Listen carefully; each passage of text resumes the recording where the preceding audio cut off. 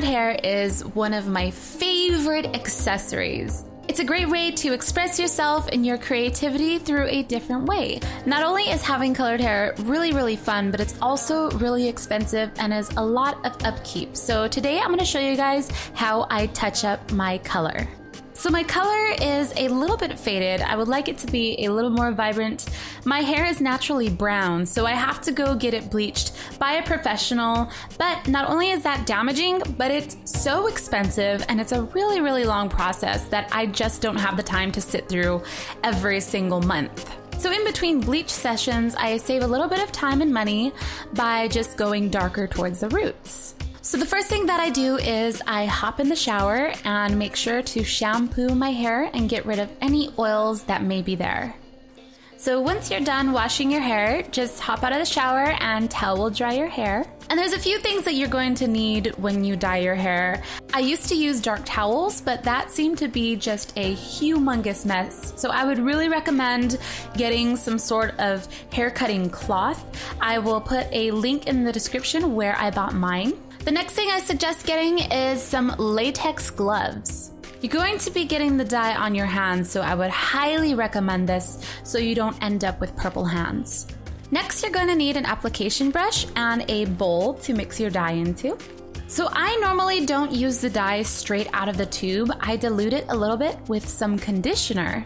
The most important part about this step is it has to be silicone free. If it isn't silicone free, the silicone will then seal your hair, not allowing the dye to penetrate it correctly. I also have a mirror handy so I can see the back of my head. And for the colors, I have been using Pravana throughout my hair color adventures.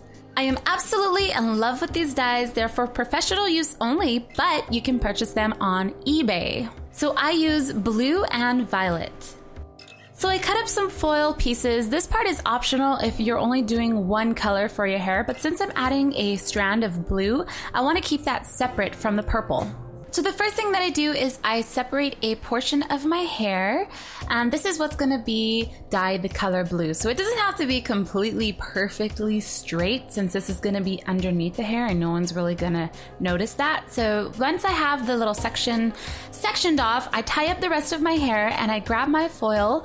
Then I just put in the pure blue color. I put in the pure blue dye because I really love this Pravana blue. It's so vibrant and beautiful. It reminds me of a deep blue ocean. So I go ahead, paint this all over my strand, fold up the foil, and this is gonna keep it separate from the purple dye. So I've added about 50-50 conditioner and purple dye into my little jar right here. And then I'm just gonna go ahead and paint it on.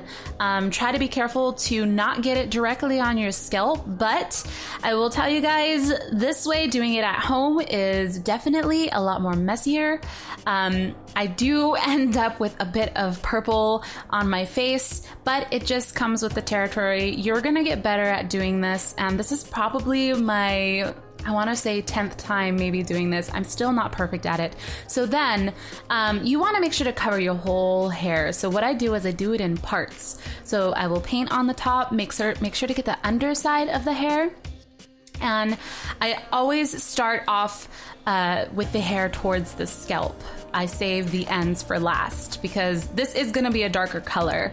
So I want the roots to be darker. So I make sure to completely saturate my hair with the dark purple color. Then I just went ahead and added more conditioner to the dye. The reason why I really love this dye is because a little bit goes a long way. This is still going to be really vibrant, and I've added a lot of conditioner to this. So I'm making sure to saturate my whole hair.